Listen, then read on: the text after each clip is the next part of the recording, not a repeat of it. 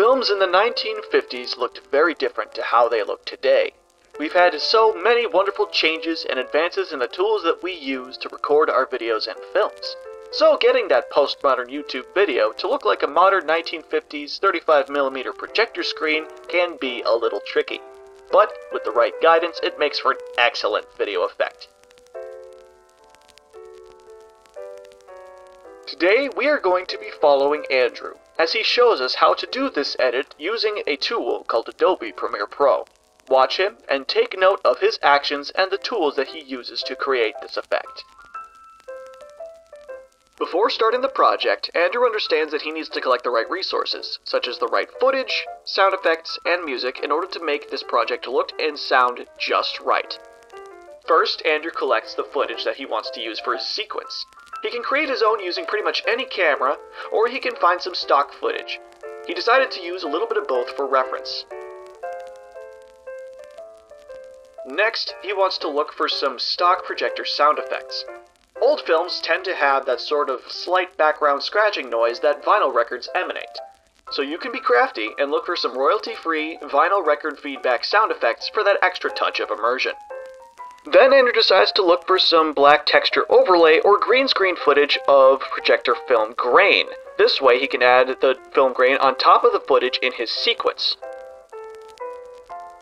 As for music, he knows that you can find some decent royalty-free music on YouTube Studio's audio library. Oh, I suppose Andrew decided to use one of their old ragtime songs. How predictable. Now that he has everything that he needs, Andrew goes into Adobe Premiere Pro and starts creating the project. Once all the footage is collected, he starts labeling and ordering them into color-coded folders. Andrew knows it's a good idea to start building this habit to not only look professional, but to also stay organized.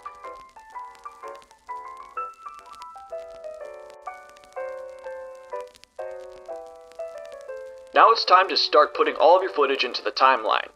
He creates a new sequence and starts dragging everything that he needs onto the timeline.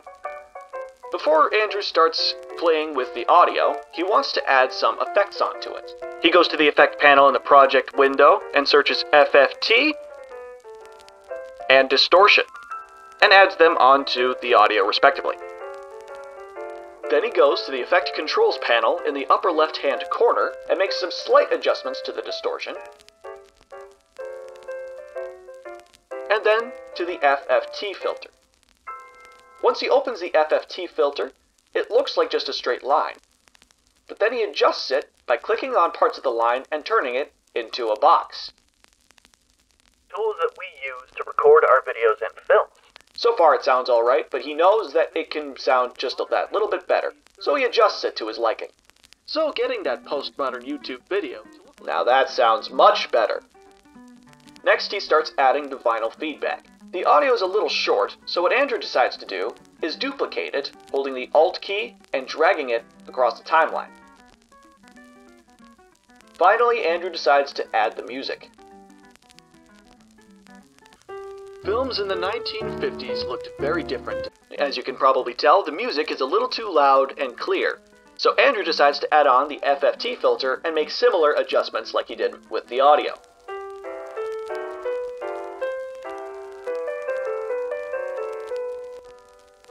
Then Andrew turns off the keyframes and adjusts the volume to make it a little bit quieter for the duration of the video. Going to be following Andrew. Before we start adding any visual effects, if you have any overlays, text, or animations that you want to add onto your timeline, I would recommend adding them now before you start working with any filters. There, that looks pretty good. The next thing that we want to do is add the projector film grain. If you need to, you can add an extra track onto your timeline by right-clicking the timeline and selecting Add Track. Andrew has two options before him. The first option is green screen.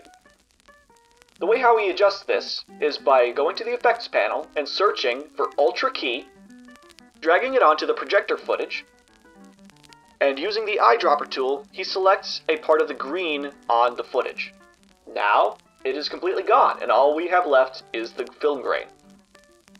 However, Andrew also wants to try out the other piece of footage that he has that has a black background. So what he does is he goes to the opacity in the effects control panel and makes his selection in the blend mode.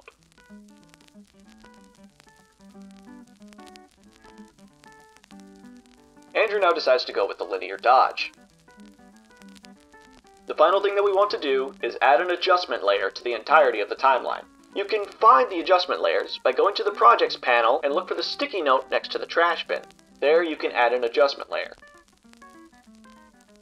If necessary, add an extra track. Add the adjustment layer on top of the projector layer, and make sure it stretches across the entire timeline. Finally, Andrew goes to the effects window and searches for noise, Gaussian blur,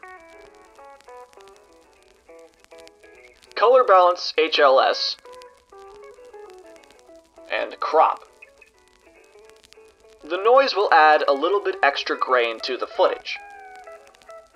It's good to set it between 7 and 10.